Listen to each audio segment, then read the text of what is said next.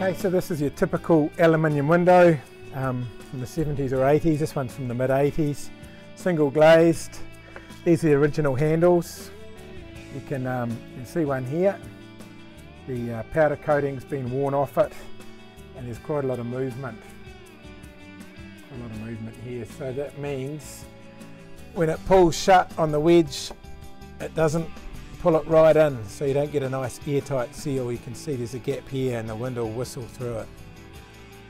Now this top window, it's still got most of its powder coating on, but again it's quite wobbly, and again it's really stiff and hard to open, so the friction stays there, need addressed.